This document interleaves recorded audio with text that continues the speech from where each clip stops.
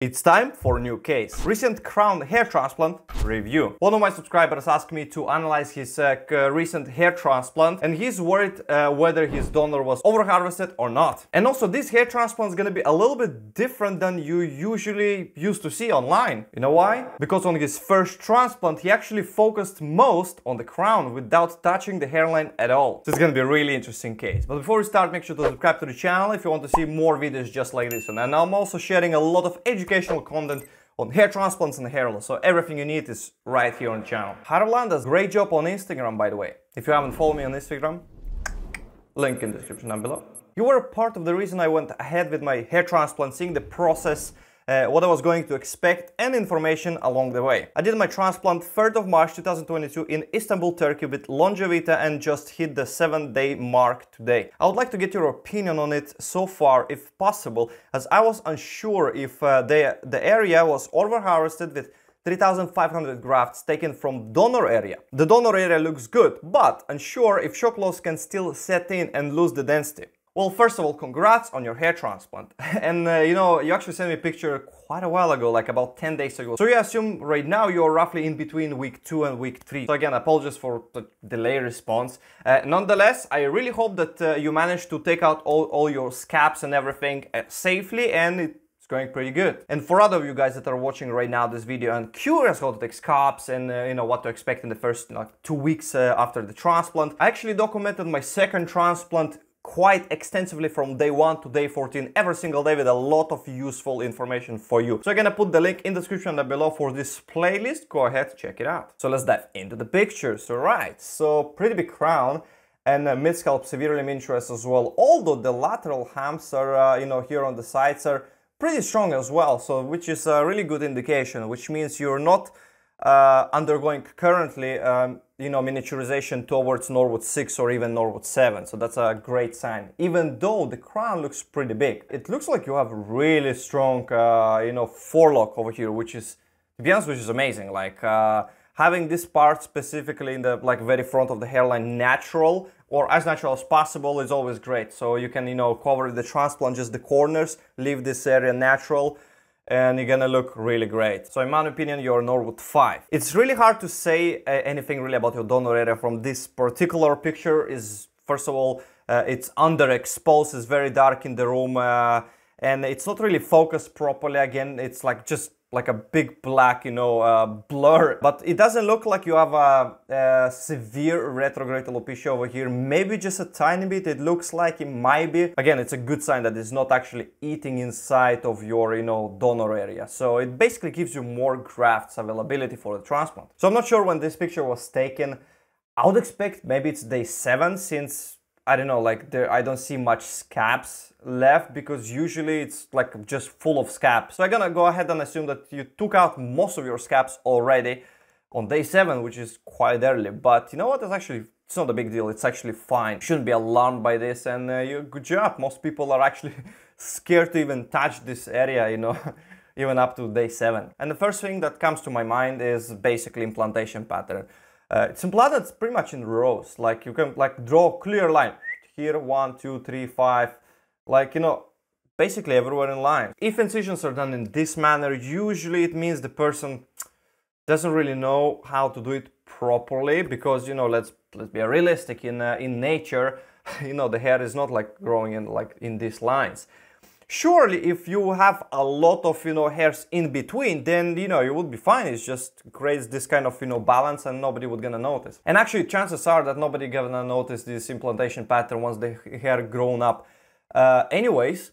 But the fact of the matter is that if, for example, for some reason in the future you would decide to keep your hair really, really short, like even a guard, you know, 1, 2, or even 3, it's very likely it's gonna be really visible into like exact this, you know, implantation patterns. Unless, of course, you're gonna go for a second round, add some more density and kind of, you know, implant in between, so maybe can kind of like balance it out a little bit. I'm not sure if I can see a whorl in this area, so again, it might be just the angle. And there is a little bit of a spot, like an empty spot here, which is interesting. It's weird, actually. I wonder if maybe it's like a scar tissue or something that we have and they just avoid it, or whatever it is. Here it's interesting, looks like a hole. What did they like extract it out, or maybe you pulled it out? Well, anyways, even if that's the case, it's just one graft, doesn't make any difference. So as we can see, it's he's still receded in the hairline, but I assume the crown was bothering him the most because yeah, to be honest, if he gonna grow his like, you know, hair a bit longer, he can, you know, hide this thinning, you know, temples, and it's not really gonna look that bad. And especially if you're gonna have more hair just immediately behind it, it's not gonna look that bad. It's gonna look actually pretty natural, to be honest. That's his donor area, and he said he was concerned whether he was over harvested or not. So from the first glance, again, two things. First of all, the donor is amazing. Like, look how many grafts per centimeter square there are. Even this is after extractions. And like, it's so many hairs. It's like, good for you, man. To be honest, even my donor is exceptional, but I feel like yours is even better. So your hair looks a bit, you know, thicker than mine as well. The second thing that I've noticed that your extractions were done also surprisingly in the lines, in a kind of in a row pattern. Like you can see here rows of the extractions, which is quite unusual. Looking at this other picture, yeah, it definitely looks like, you know, it's been done in a rows, which is not perfect. But again, since you have so much hair in your donor, it's very unlikely gonna stand out at all, unless, you know, they damage surrounding grafts and you're gonna have a shock loss. On the contrary, the punch sizes, they don't look really big. They actually look pretty small and, you know, consistent with whatever it's a standard in the industry. So that's great, you know. My only concern is that when extractions are done in this kind of pattern, it usually indicates that the person is just, again,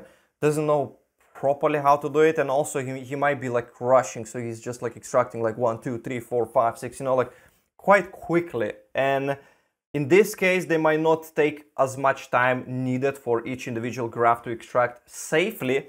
Therefore, they might be damaging them. And in this case, my concern is that the survival rate might be actually low, just purely to the fact that if it's been done quickly, you know, they might damage a lot of them, you know, while they're doing it. We cannot really establish right now. You need to wait and see minimum 8 to 10 months basically down the line. So hopefully everything gonna grow well.